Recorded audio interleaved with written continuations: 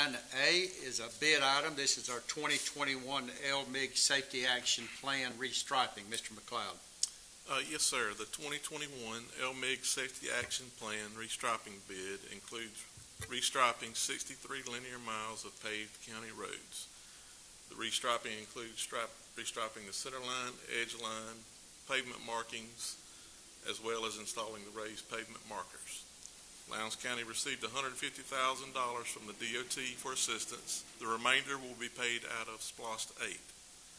Bids were received on October 19th. Staff received 2 bids, with the only qualified bidder being Peak Pavement Marking, LLC, at $281,529.50. Any questions for Mr. McLeod? All right, thank you, Mr. McLeod. Agenda item